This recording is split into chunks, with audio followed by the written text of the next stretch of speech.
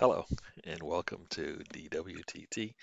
This is my five, and I'm Gary, and this is my channel, and we're going to talk a little bit about the Arsenal 2. The other team won, and you know who the other team is. I don't have to explain that. Um, you know who that is. And you know what? Screen's a little bit off, so you know what? So let's get into it. Screen's good. Let's just get into it. All right. Arsenal got 3 points in a game that's, coming in. Didn't know how it was going to go. I was hoping for a win. I actually had the game a 4-2 win for us, and that was my prediction. And you know what? That was probably, if the game went to 4, then we might have been able to do that. We were able to put away some of our shots. And the way that they finished off the game, maybe that second goal would have come, but it wouldn't have mattered. But I'll take it. 2-1 is good. So we'll get into it a little bit. Let's start with the lineup. So look at the lineup. First thing you notice is that first thing we notice, right, is that the one thing that I notice is that Aubameyang is missing from that lineup, and there's a little bit of a story going into the game that our Aubameyang was supposed to start, coming from the coming from the mouth of Arteta, but for the disciplinary reasons, he wasn't going to play. He wasn't going to start anyways. Then it turns out he was late. Who's late for the North London derby? The captain for Arsenal, that is who. Doesn't matter why, doesn't matter how. You just can't be late for that game. You got to be on time. There was pictures of him driving in the traffic and stuck in traffic, and you know what? That's just not, you on that the day of that game, you've got to be early, very early. You got to be the first one in there. You're the captain, and you're late. You were going to start, but that was the one thing that we noticed. Even though Lacazette probably was the better fit for the kind of style that we're going to play, but Aubameyang was supposed to play and then doesn't because he's late. That's pretty doesn't look good. Doesn't look good. But anyway, so Lacazette's up top. Then you've got Emil Smith-Rowe, Rudiger, and Saka right behind him. Imagine that. You've got a 19, 20, and I think 22, 23-year-old all right there up front, right behind Lacazette. You know, I thought, okay, that'd be nice to see. And then behind them, you got Xhaka and Partey, our midfield. And then you've got Tierney, Gabriel, and Cedric right behind, on the back line with Leno. And one of the things that I wanted to see in this game was to see how, see any improvement from Zagar Partey and Tierney. From the last game, I think they were a little bit, a little bit rusty to me, and I was hoping to see them improve in this one. My initial thoughts, and I'll get into that, basically was that, definitely Tierney looked okay, looked good, sorry. Partey, you know, does what he usually does, and Saka did look a little bit off, but upon reviewing that game, that first half anyways, Partey was actually the one that just, was definitely behind the other two. Tierney definitely was leading the pack, but Saka definitely put a lot of pressure on them. And I know he was down on the ground a lot. And if you go back and look at that first half, you'll see why. He basically wasn't a threat anytime he got the ball. Didn't seem like it as much because we kept attacking from the left side, but on that right side when we did, he was there. We didn't get as much chances coming off, and shots never came out of it. But he was a threat. Um, so, take a little, look at the bench, and once again, one of the things that I'm noticing is that our bench is pretty strong, and that's it's a good thing. We continually have a strong bench. We've got Chambers and Holding back there for defense, Bellerin as well. And Annie Ceballos, okay, not the strongest midfield bench, but they can come in and do a job if needed. And you got William, Pepe, and Aubameyang. So you got definitely, if you needed to get some goals, or if you wanted to close out the game, and you wanted some fresh legs, we definitely had that. So this was, you know, another good lineup for us. What else did we have here? So, like I said, I looked at our three top players, Saka, Tierney, and Partey, and just wanted to see see them. Initially I thought they were quiet, at least second part anyways, but like I said, upon reviewing it, they did really well. And it's hard to see everything during the game, but you go back and take a look, you see some extra things there that looked really good. Um, One of the things that stood out to me is that in the first 15 minutes we were threatening them. We just never got anything to the goal or into the we hit hit the bar a couple times in that first half, and it just didn't come out for us until later in the game.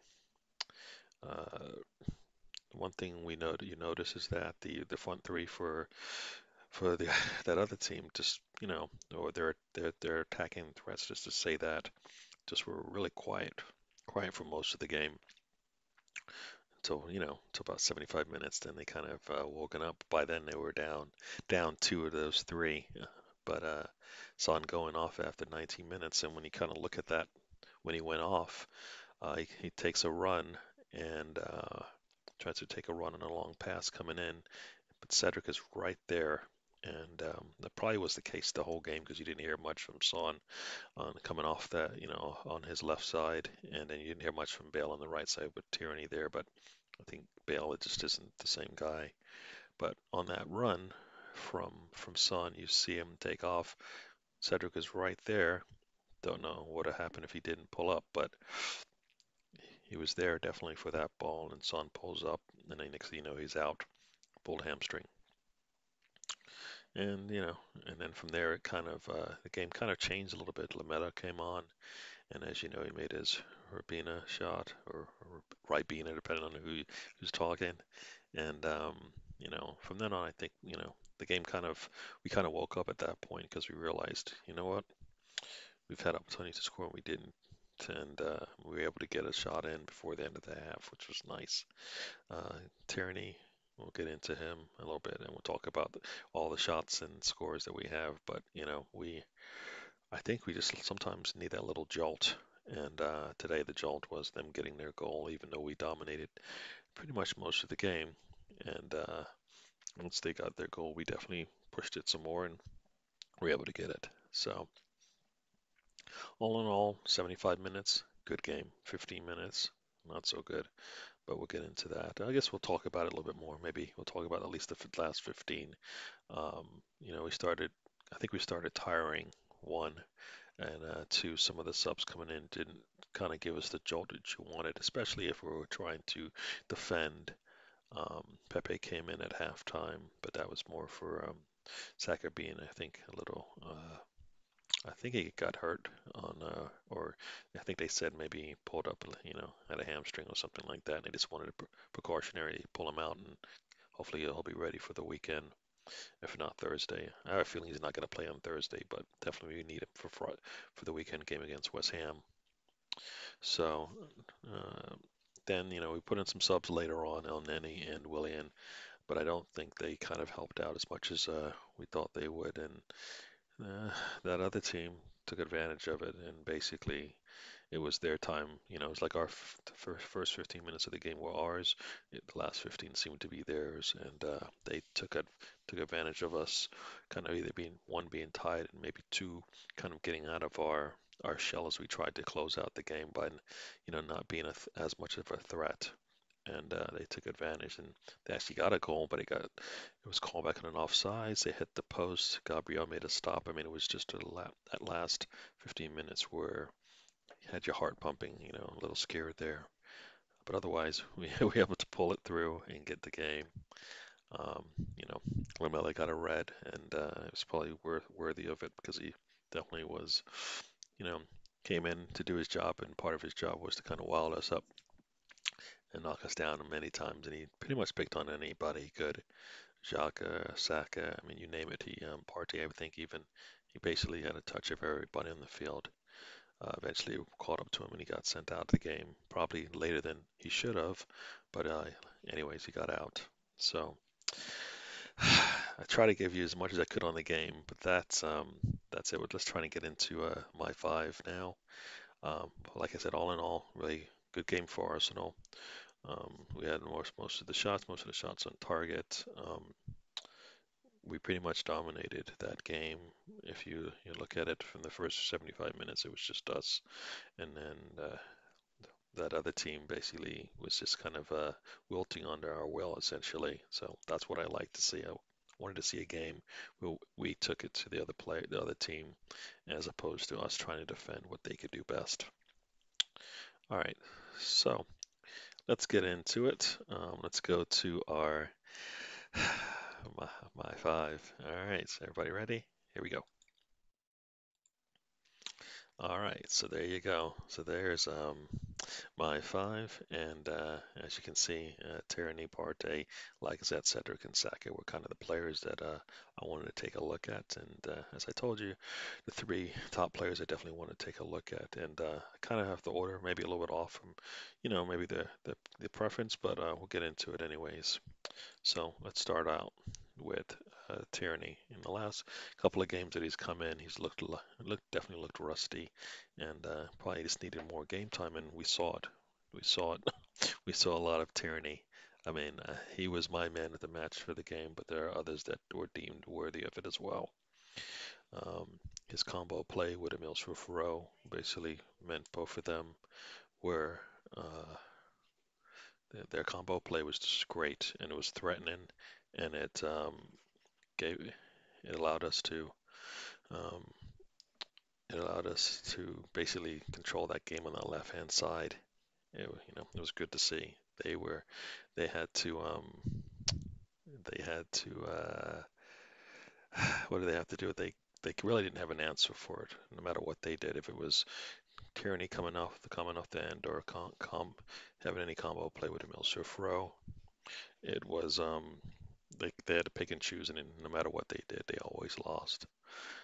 Tierney put in many crosses, and I was just waiting for one of our players to get to the end of it, to one of them, and it did happen.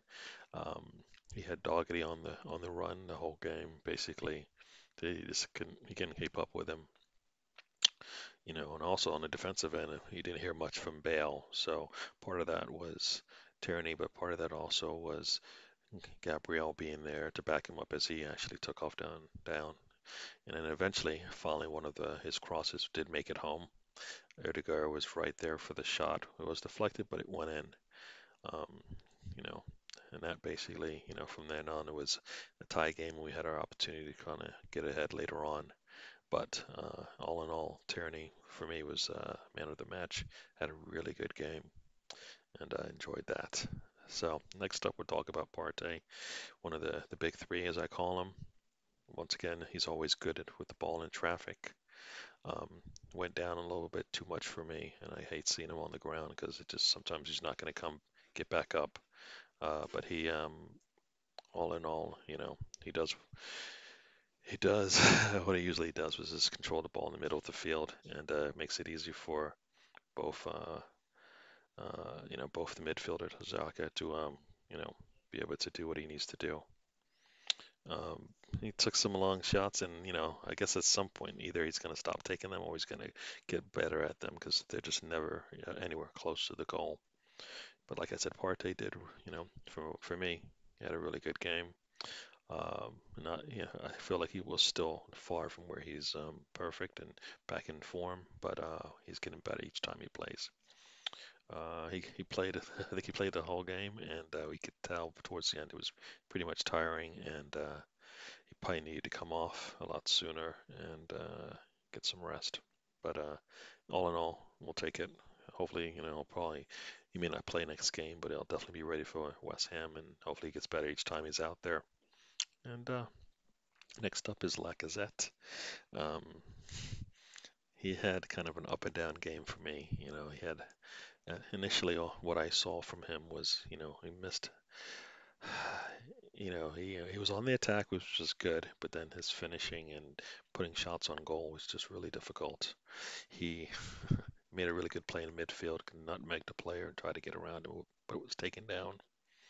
And then after that, there was a couple opportunities where Emil Rowe took the ball down, and like we were doing most of the game, if they didn't allow us to come all the way through, we would pull it back, and he got a two pullbacks, two back passes from Emil Rowe, and one he missed the target wide, and then the next one he kind of, I think he just was didn't have his feet ready, so he stepped over it and let it go through.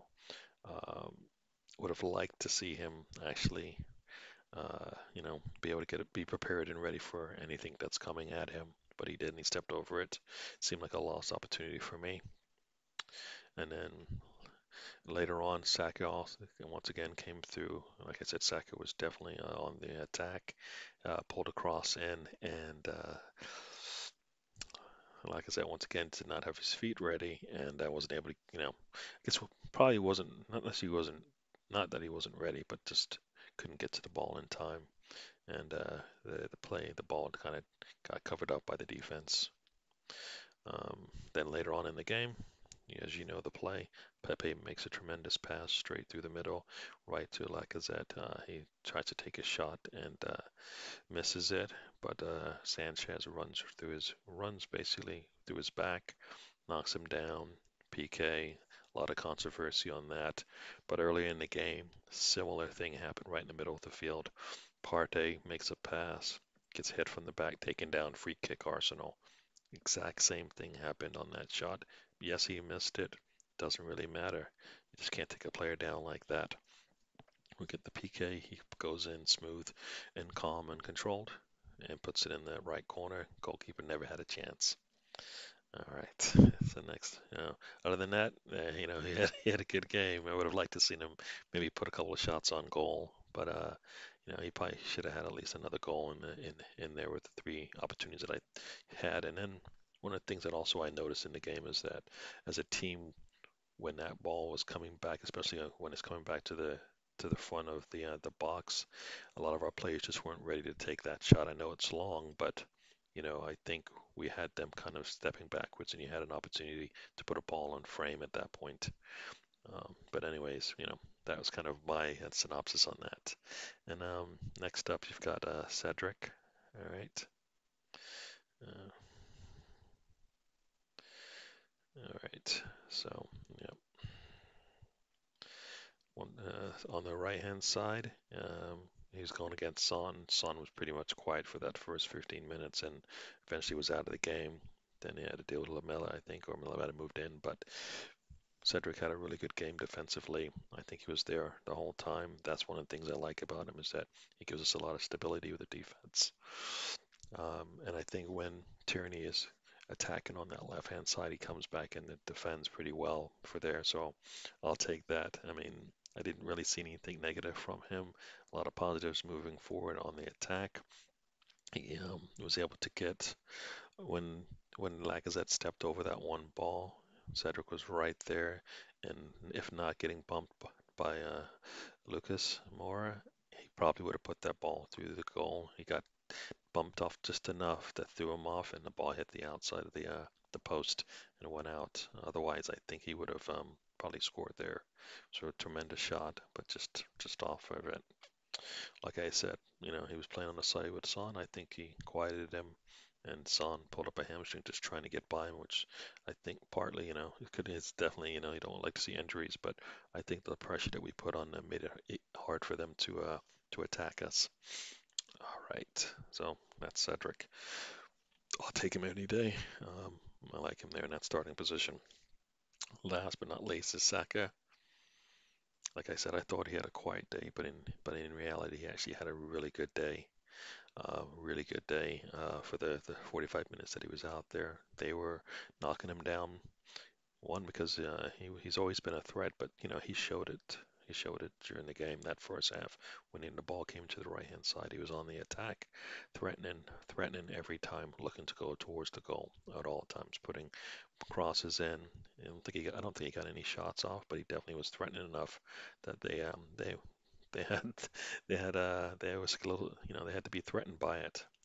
He there were a lot of long passes that were coming towards him. A couple of long passes, he just couldn't get to the end of them, but he showed it, threatening.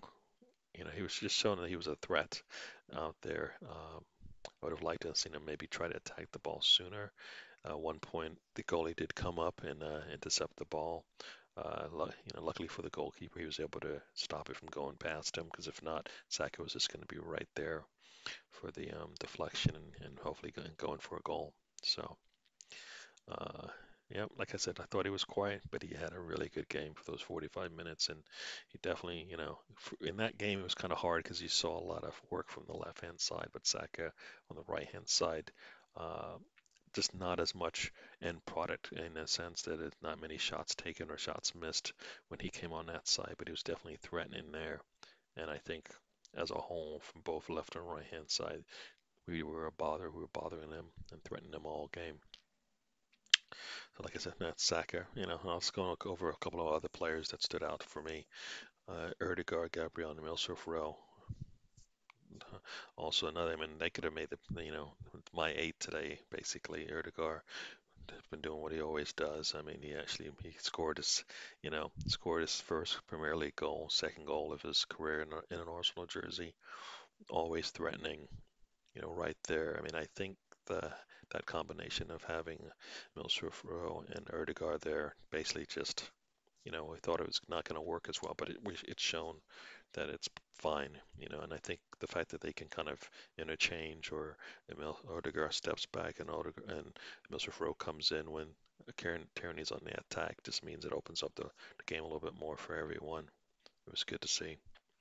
Gabriel, I thought he was going to sit after the last game because he got in many's eye, the man of the match, and sometimes we see our best players in the previous game not get to continue that form that they had him play again, but he did play and he looked solid at the back there. Like I said, Emil Rowe, another good game from him. Many others, man of the match. Uh, what can I say? He's just, he's what we expected him to be. As long as we keep him healthy, we'll be set. The combo play he had with Saka and Milsrif Rowe, just was really good out there. So it was good to see. On the attack, the game. He was looked tired after 10 minutes, like he always does, but he's always there.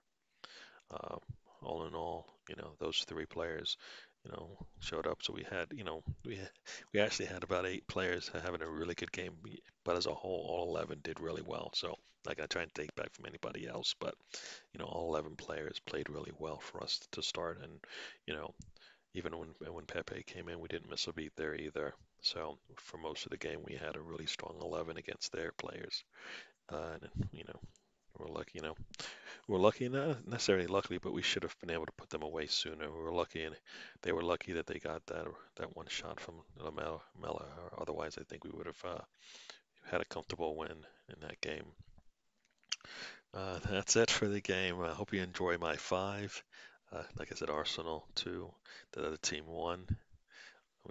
We get all 3 points. Make sure you subscribe and like right below. There's a comment. You can leave a comment. I'll try to get back to you. Like I said, subscribe and like the video. Subscribe to my channel, and we'll talk to you later.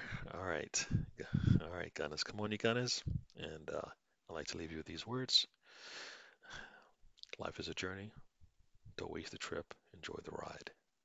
All right. All right.